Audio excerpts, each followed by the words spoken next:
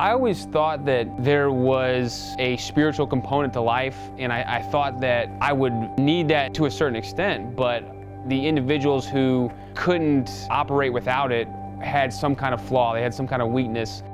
I felt that I had ultimate control over my life, and I thought that as long as I gathered all of the control that I could, that nothing could stop me and nothing could hurt me so long as I relied on myself, and as long as I had control of everything, that everything was going to be all right.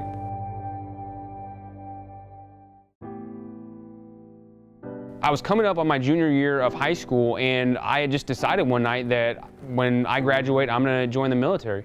I knew I wanted to join the Army. I wanted to achieve great things in the Army. 9/11 was when I was a sophomore in high school. After 9/11 happened, I felt like this was my call, and so I was deployed to Kabul, Afghanistan in 2004. I was promoted to sergeant right after returning from that deployment. Then took off on my second combat deployment, which was to Baghdad, Iraq in the fall of 2006.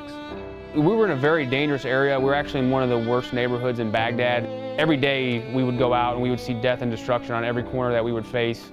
We grew so close together because all we ever had was each other. We never had anything else, so we would rely on each other to get through those situations. We would be out for 12, 18, 20 hours at a time in 130-degree heat, carrying around 150 pounds of gear, going house to house, door to door, searching homes and looking for the people that were orchestrating all the activity in our neighborhoods.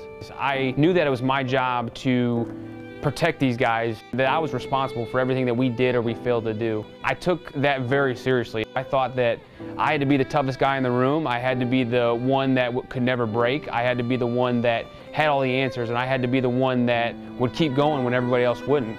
I never considered the ramifications of if I were to die. I figured that if I were to die, that was just what I was called to do, that was what my destiny was. I figured if I did die, I would die here. I would die doing what I love to do with the people that I love the most. At least I could say that I went out fighting, and I could have a lot of pride in that. On May 19, 2007, I had administrative tasks to take care of, so I went to one of my best friends and I asked him to lead my squad out on patrol that day for me, and then I would take his squad out for him on the day after that. Being the amazing friend that he was, he agreed and he said, "That's no problem." I remember about an hour later hearing a massive explosion. In a matter of minutes, I had found out that the explosion had hit the vehicle that they were riding in. The explosion had picked up this 42-ton vehicle and had thrown it about 50 feet down the street. It ended up that all 6 individuals inside that vehicle, and including one of my best friends and the other individuals from my squad, were all killed instantly from the blast of that explosion.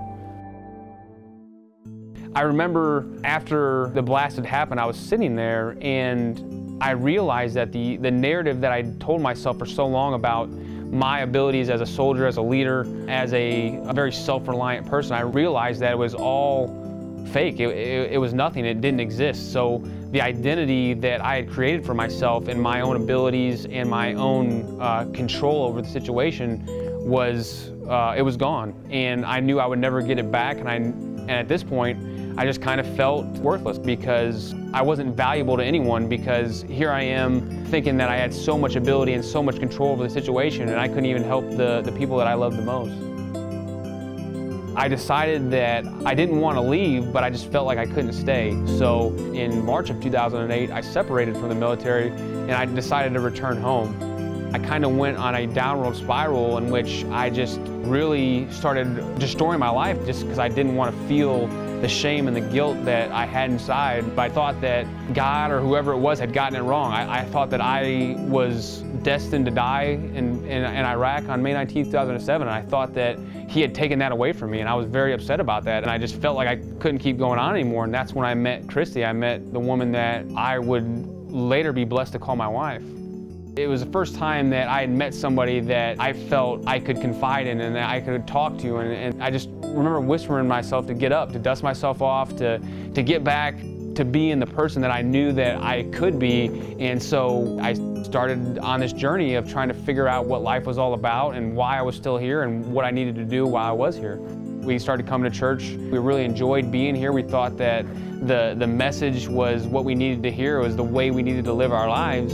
And so I just kind of doubled down on learning about church, learning about religion, learning about Christianity, about Jesus and the things that he taught. And here I was, ingesting all this information, and it wasn't transforming to any heart change, any relationship with him. I just was interested in getting the information from him that I could use to gain more control over my life.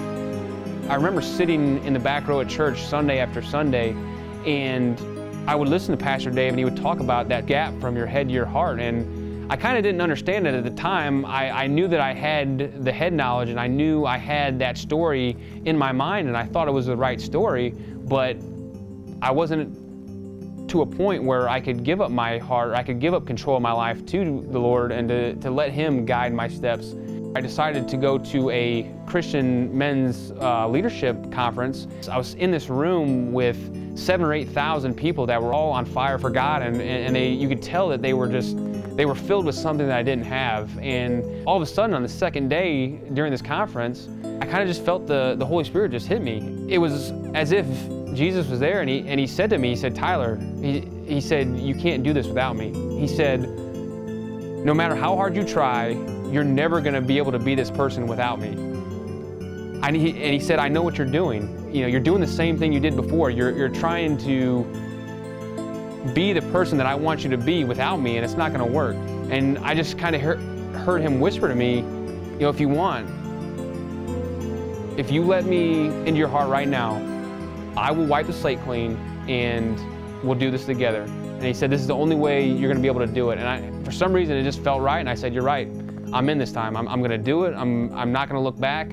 And even if I have my doubts, it's going to be okay. I know you're going to be there, and we're going to do this together." The evidence that I was looking for had presented itself. I felt like the thing that I always looked at other people and didn't understand, I finally understood. This was the way you were supposed to do it. This whole story was true. He was who he says he was. He will do what he says he'll do. And I realized that I could be a practical person. I could be someone who's not very expressive, and I can still let him fill my heart. I can still give him control of my life and be the person that he wired me to be.